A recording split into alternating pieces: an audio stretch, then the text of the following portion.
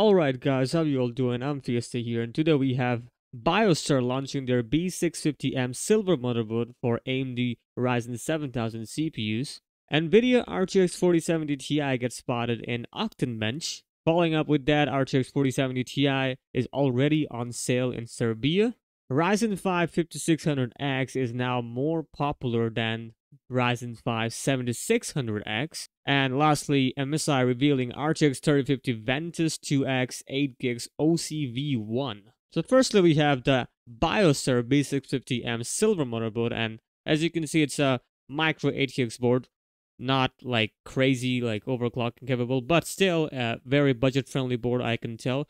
Though we don't know the pricing yet, but all I can tell, this board looks very much entry-level, and well, the power level here is like 12, or not 12, 14 phases. So again, not a huge crazy power VRAM configuration here, but still not looking that bad either. But well, Biostar is not really popular for, you know, that kind of crazy overclocking anyway. They are more into the budget-friendly ones, so we might have a budget-friendly winner here, I believe.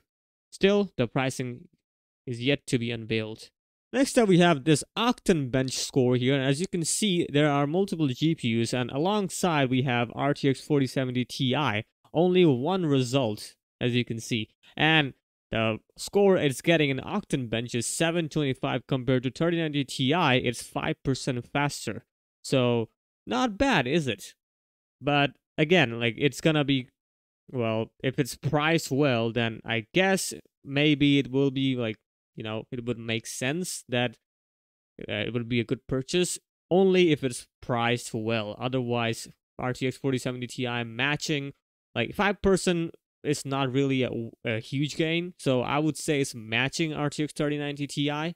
So, and we already know RTX 3090 Ti really cost a lot when it was in the, you know, launch. So yeah, RTX 4070 Ti needs to be priced well to even, you know, make sense of these kind of performance. Other than that, all I have to say is just, you know, competing against 3090 Ti. So not bad, not bad. Just pricing will be the only issue. And following up with that story, we have a 4070 Ti getting sold, and not just one. I mean, actually, in this picture, there's one, but there are multiple of them, and in Serbia, they're getting sold for, as you can see, 1400 USDs, if you convert it to USD, of course. So yeah, it's being sold in an absurd pricing, as you can see, 1400. So obviously, it's not the right pricing. We already know that, because that doesn't make sense. How can it be expensive more than RTX 4080? So obviously, that doesn't make sense. But I'm hoping that the pricing won't be crazy high like RTX 4080. If it is the case, then the benchmark that we saw wouldn't really translate well, because, you know, price to performance and price to wattage doesn't really matter now. For now, what matters is the price to performance. So if the pricing is right, I'm hoping that RTX 4070 Ti can attract a lot of people, because it can deliver 3090 Ti like performance, and with a good pricing, it can really attract a lot of people. Just not in Serbia for now, because 1400 USDs is not looking great. Next up, we also have a source from Mind Factory, and they're revealing this, and that is that average sold unit for the 76, or not the 7600, the Ryzen 5 5600X was 90 per day, compared to Ryzen 5 5600X, which is only 16.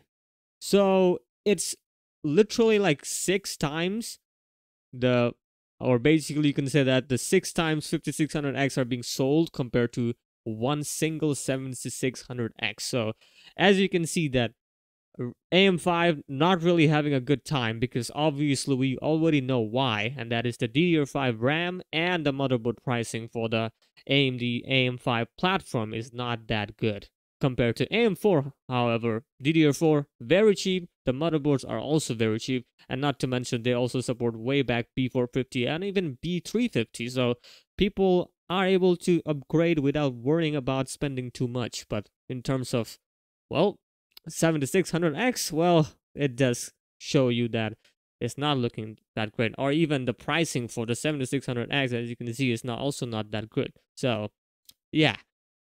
So, it just makes sense that it's not gaining a lot of traction.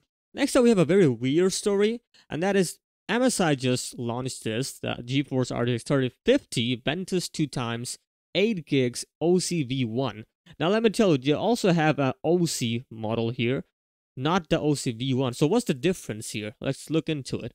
Well, if you look into the CUDA cores, they're literally the same, 2560 units, and even for 8 gigs OC, it's also 2560 units. But what is different is if you look into the OCV1, the power consumption is only 115 watts. That's right.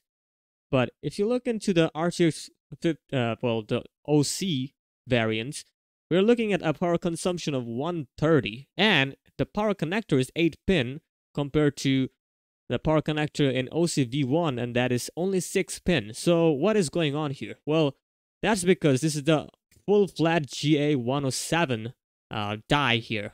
But when it comes to OC, the RTX 3050 Ventus 2X 8 gigs OC, that is not the full-fat GA107, rather a cut-down version of GA106. That's why we're looking at higher power consumption here, which is 130 watts and requiring 8-pin power connector.